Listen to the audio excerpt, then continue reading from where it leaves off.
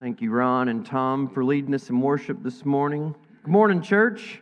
It's good to be with you all, as always. If you have a Bible, go ahead and open it to 1 John, the book of 1 John, chapter 4.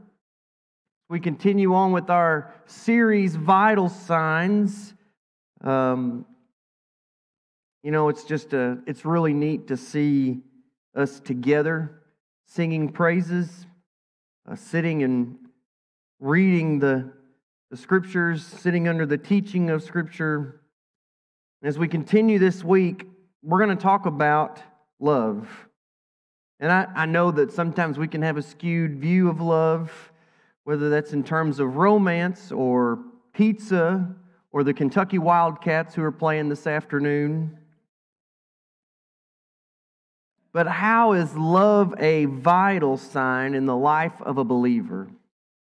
And we've sort of touched on this a few weeks ago in 1 Corinthians 13, but we're going to delve into another aspect of love. Ultimately, where do we get the ability to love and to love well? Who is that a reflection of? This morning, we're going to take a look at the words of John the Apostle to see what is love. So if you are able, please stand in honoring the reading of God's Word. We're going to pick up in verse 7 and go through the end of the chapter. John writes this. It says, "Dear friends, let us love one another, because love is from God. And everyone who loves has been born of God and knows God. The one who does not love does not know God, because God is love.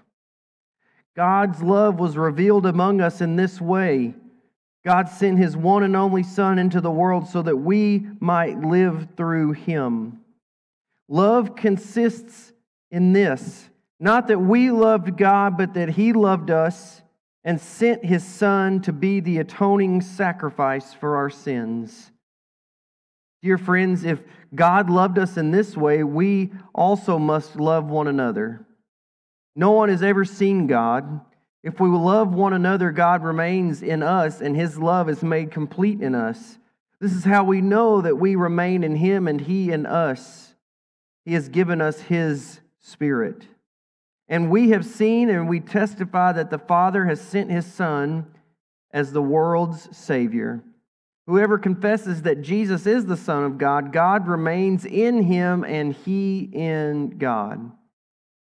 And we have come to know and to believe the love that God has for us. God is love, and the one who remains in love remains in God, and God remains in him. In this, love is made complete with us so that we may have confidence in the day of judgment, because as He is, so also we are in this world. There is no fear in love. Instead, perfect love drives out fear, because fear involves punishment. So the one who fears is not complete in love. We love because He first loved us. If anyone says, "I love God," yet hates his brother or sister, he is a liar. For the person who does not love his brother or sister whom he has seen cannot love God whom he has not seen. And we have this commandment from Him: the one who loves God must also love his brother and sister. Let's pray. Father, as we submit ourselves to Your word this morning, Lord, I pray that You would have Your way with us, that, Lord, by Your Spirit, that we welcome into this place, that we give praise to, that we praise You in spirit and truth. Holy Spirit, may You open our minds and hearts to what You have for us that points to the truth of Your love for us. And we thank You for Jesus. So, Father, have Your way. Spirit, speak through Your word and Your servant. We pray all of this in Jesus' name. Amen. Be seated. Many years ago, once in a bout of doubting the assurance of my own salvation, in that wrestling, I was told to go read the book of 1 John, and I would know by the time I got to the end whether I was a Christian or not. This is a great letter in general to read, to check many vital signs, some which we have already talked about in the Christian life. When we think about the letter of 1 John, it was written by the account of most scholars, John the Apostle, or as he's referred to in the book of John, the one whom Jesus loved, which is how he referred to himself. And most scholars believe that he was writing from Ephesus. Most early church historians and early church traditions say that John actually left Jerusalem just a handful of years before the destruction of Jerusalem and the temple in 70 AD. This exit to Ephesus from Jerusalem could have come under the reign and the persecution of the Roman Emperor Nero. But why is John writing a letter when he's already written a massive gospel? You'd think, man, 21 chapters, it's a gospel. Like, that's a lot of content, John. Thanks. Why is he choosing to write a letter? You see, there were some in the church at Ephesus who had left the church because they no longer acknowledged Jesus as the Son of God and the way to salvation. Most of those who left the church at the time fell prey to Gnosticism, which is the belief that salvation only comes through knowledge, somewhat of a secret knowledge. So instead of responding to the Gnostics, John actually is writing and encouraging those believers who are remaining faithful in the truth of what Jesus taught. He implores them to remain faithful and obedient in what Jesus taught, and he reminds them that through Jesus we have a relationship with God which brings about a great reward. One of the ways that John shows his readers that believers are in a healthy place spiritually is how they love. The first thing I want us to see this morning is God's love is perfect, and it's a picture of how much He values us. God's love is perfect, and it's a picture of how much He values us. If you think about it, God's love for you is evident just in Jesus. I mean, there's more ways that we know that God loves us, but just think about Jesus. Look at verse 9. God's love was revealed among us in this way. God sent His one and only Son into the world so that we might live through Him.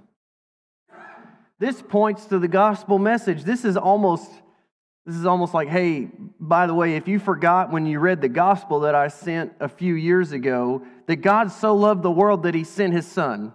It's almost like, just in case you forgot, I'm going to rehash this for you guys. For God so loved the world that He sent His one and only Son. Whoever would believe in Him won't perish but have everlasting life. And Jesus Himself in His life and ministry had a sacrificial love, a self-sacrificial love for us, to die on the cross. And He showed the love of God. He is our example of how to love, ultimately. And He also showed the love of God because He was God. Think about what Paul writes in Romans 5. He says, "For while we were still helpless at the right time, Christ died for the ungodly. For rarely will someone die for a just person. Rarely will someone die for a just person. Though for a good person, someone might even perhaps dare to die.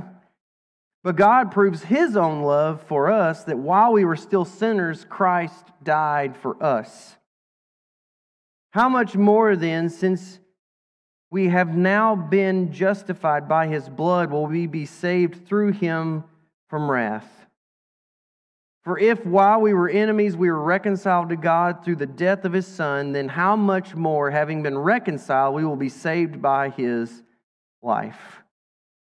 And not only that, we also boast in God through our Lord Jesus Christ, through whom we have now received this reconciliation."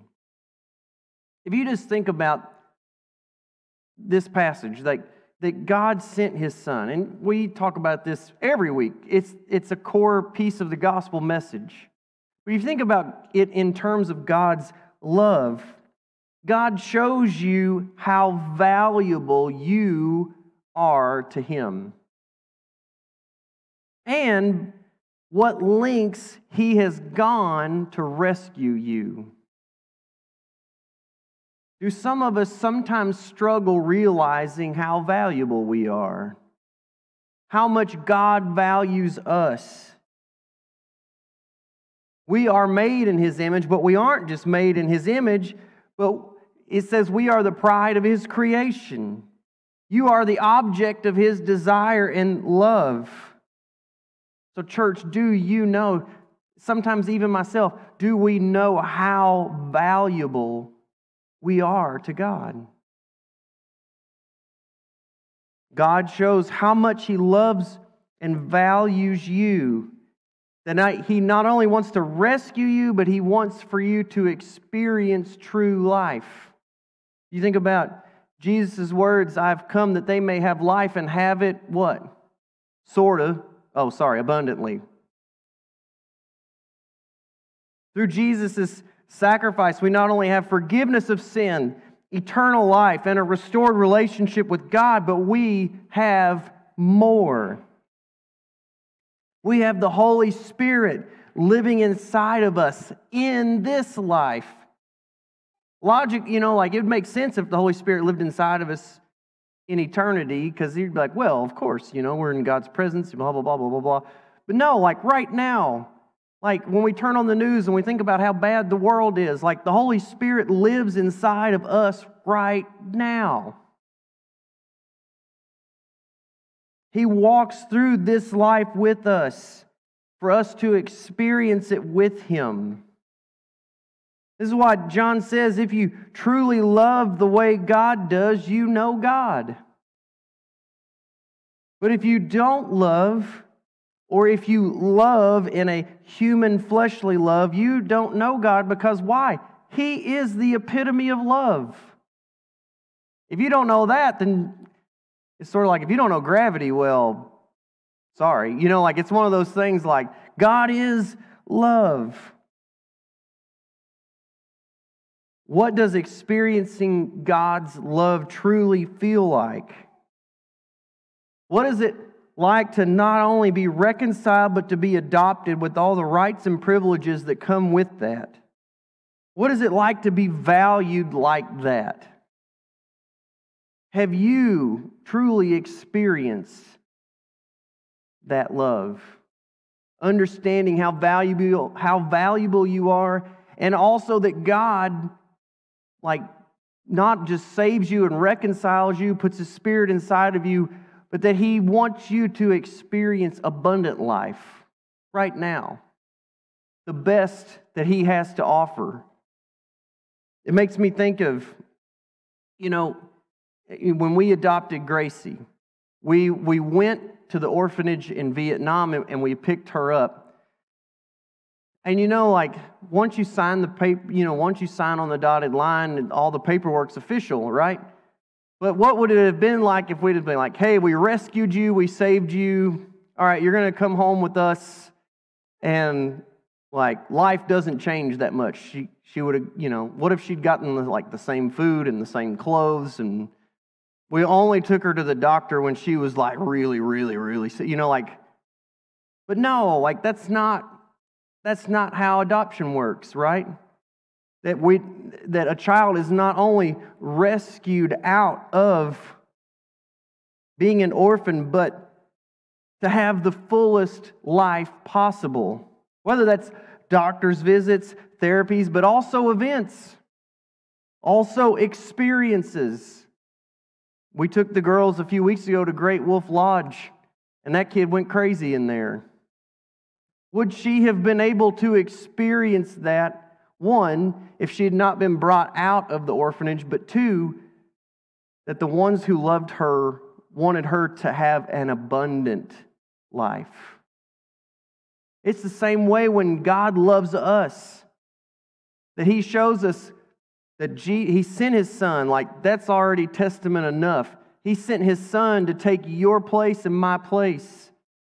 But not just to rescue us, but for us to experience life.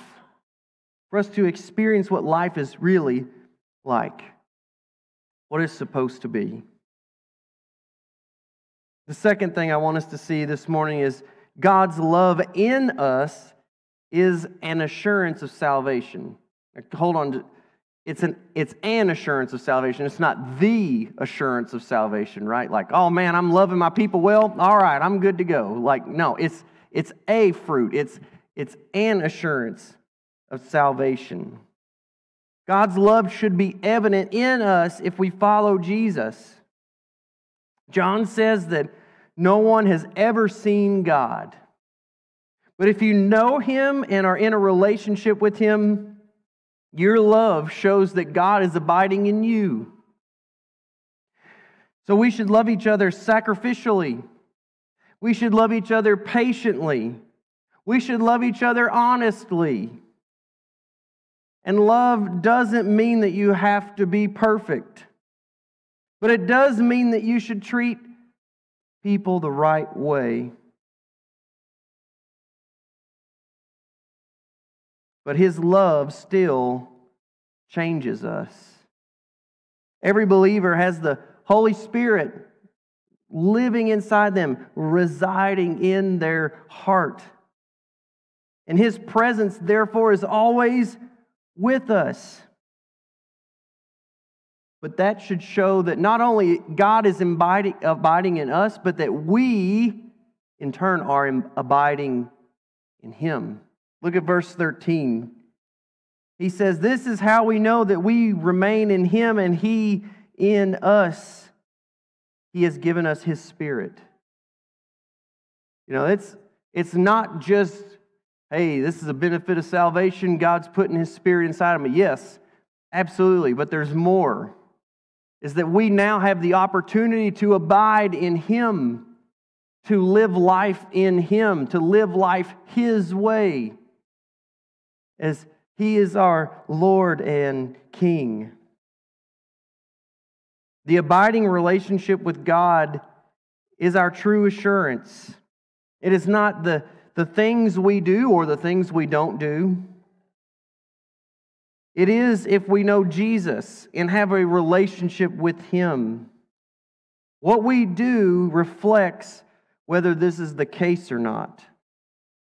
You see, John the Apostle, the one who's writing this, personally knew Jesus. And he gives the verification marker that if you really know Jesus, then you really know God's love and He abides in you. And if He abides in you, as they say, the proof will be in the pudding of your life. If you know God and abide in Him, He is also perfecting you, molding you more into the image of Jesus. And He is doing this by His love. And that love is becoming more and more present in our lives. And because of His love, Jesus has been judged in our place. And you and I, therefore, as John says, shouldn't be afraid of judgment. And because we don't have to be afraid of judgment, we can live with confidence, not in ourselves, but in God. Because His Spirit, He gives us His Spirit. He gives us His love. He gives us His life. So we can't boast about anything. Paul writes in 1 Corinthians chapter 1, "It is from Him that you are in Christ Jesus, who became wisdom from God for us, our righteousness, sanctification, and redemption, in order that, as it is written, let the one who boasts boast in the Lord." If you think about the Holy Spirit abiding in us and the fruit that bears out of that in love, abiding in God's love. You know, this Friday we celebrated St. Patrick's Day. I don't know how many of you all know the history of St. Patrick. The more I dive into it every year for a couple days surrounding the day, I get more enthralled by the story. Because, growing up, it's chasing leprechauns and snakes into the ocean with a flute or what, that's what they tell you, so you got to find the end of a rainbow and there's Lucky Charms there. It all kind of runs together. But the actual story of St. Patrick is that he grew up in a wealthy English family, and he was kidnapped by pirates and sold into slavery in Ireland. And he was the slave of a shepherd for, I think, 6 years or so. And he was often left alone in the fields watching these sheep. And his parents were Christians, and he was sort of like, yeah. But it was during that time that Patrick met God. And he would pray for hours and hours. He would commune with God. He would abide in God, and God would abide in him for years until he escaped and went back to England. He gets back to England. He's reunited with his family. It's like hugging it out, almost like a dramatic movie, and you think that's the end. But no, that's the beginning of the story. You see, because of God's love showing itself in his life and his love,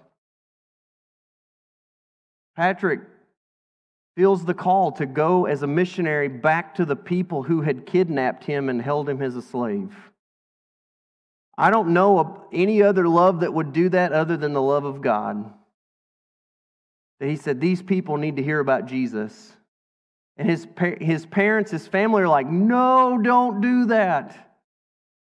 But he says, God's called me, and he's put the love of himself in me for these people, and they need to hear about Jesus. And so that is where the origin of St. Patrick's Day came from. That the Irish people could hear the gospel for the first time. So does God's love abide in you? Does he abide in you? Do you abide in him? Last thing, our love for each other should be a reflection of God's love towards us. Our love for each other should be a reflection of God's love towards us. Look at verse 19. And we're going to read it backwards. Because he first loved us, we love. Because he first loved us, now we love. We should love out of a position that God has loved us. We should love out of a place that we have value. We covered that earlier, that we are valuable, but the other person that we are loving has as much value as we do because God has told us so, and that Jesus has proved it on the cross.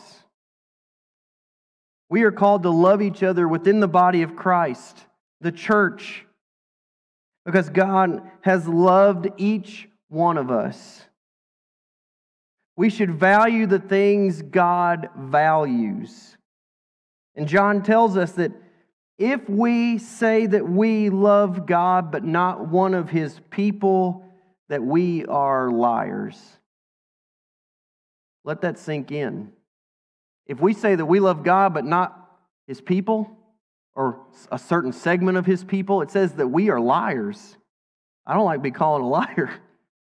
That's strong words.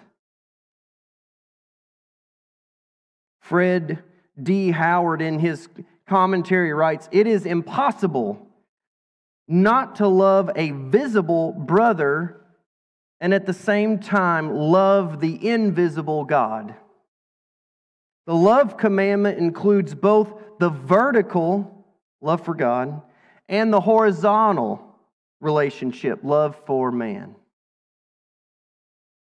I could even add a line to the banners behind us. I'm not going to do that because that would require a ladder and a Sharpie, but The line that I would add is, love the Lord your God with all your heart, soul, mind, and strength, and love your neighbor as yourself, including those within the body of Christ.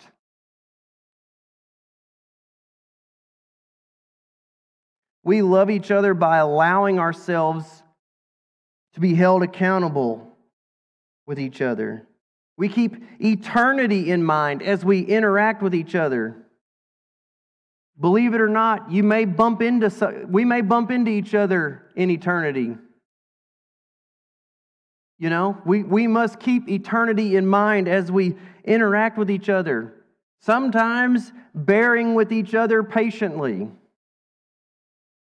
We invest in the growth of others around us and behind us, or behind us, however you want to look at it. My hope is that you and I in this room today leave a legacy of love here in this church long after we're gone, that's what we're remembered for. Think about how we long to reach and disciple young families in our community. One practical way is by loving their kids, the next generation, investing in those behind us, loving them as God has loved us. Right now, you could invest in the generation behind you by loving on them or loving on their kids. And we are in need of volunteers in the children's ministry. Maybe God's calling you today not to come forward and pray, not to join our church, not to even know Him. For some of you in this room, maybe God is calling you to step out in faith and in love to serve the next generation. What a picture of real practical love. If you think about real practical love and how, we reflect God's love to each other when we are loving well. I don't know how many of y'all heard growing up. I did. You look just like your dad. That's just like your dad. Or that's just like, How many of y'all have been told that at some point you look just like a parent or acted just like a parent? Some of you don't want to acknowledge that. It's okay. We can talk about it afterwards. But a kid that looks just like their parents, the mannerisms, the phrases used, the actions, the temperament, they are a reflection of their parents. So if we are to love like our Heavenly Father, should we not reflect Him and His love? So that we can be just like our dad. Jesus in John 13, He says, I give you a new command. Love one another, just as I have loved you. You are also to love one another. By this, everyone will know that you are my disciples if you love one another. So is God's love in you? You can love someone, but do you love them the way that God loves them? If you claim to follow Jesus, that love should be in you, and God should be cultivating that. Maybe you're here this morning and you need to repent of the way you've treated somebody because it wasn't loving. Maybe you just need to find the rest that you're looking for by not working yourself to death. Instead of trying to earn God's love, realizing how already valuable you are. And that Jesus paid the price for your sins. That you, by putting faith in Him, that's done. That you need to rest in God's love. Maybe sit and abide with Him. From that abiding in Him, a love will overflow in your life like no other. And this may just lead you to serve others, just like Jesus' love led Him to wash His disciples' feet. Also in John 13, Jesus said, "You call me teacher and Lord, and you are speaking rightly, since that is what I am. So if I, your Lord and teacher, have washed your feet, you also ought to wash one another's feet. For I have given you an example that you also should do just as I have done for you." Maybe you're here this morning and you've never experienced God's perfect love for you in Jesus. If you don't know Him, then you have no assurance. You have every reason to fear judgment. But the good news is that He extends His love and grace to you. Maybe this morning you need to abide in Him for the first time. If you repent, that's turn and walk away from the sin in your life. Believe the gospel, the good news of Jesus, His life, death, and resurrection, that it applies to you. Confess with your mouth that Jesus is Lord and believe in your heart that God raised Him from the dead, you will be saved. Those who call on the name of the Lord will be saved. So today is the day of salvation. That opportunity is before you. Will you accept His love for you? How amazing would it be to see us as Finchville Baptist Church abide in God and experience His love, His assurance, and His rest. You see, folks, we don't know love until we've been loved by God. And what Scripture teaches, He has loved us to the maximum by giving us His Son, by giving us new life. And the call for us is to look just like our Heavenly Father, to go and love like He loves. And the only way that that happens is by His Spirit abiding in us. And folks, it'll just overflow. It'll be like a pipe that won't turn off. You're going to be hunting for spiritual buckets everywhere to put it everywhere. And that's how we're called to love as we live. Let's pray. Father, as we come to you, we want to acknowledge first your love for us. We don't know love. We can't understand true love unless we look at how you have loved us.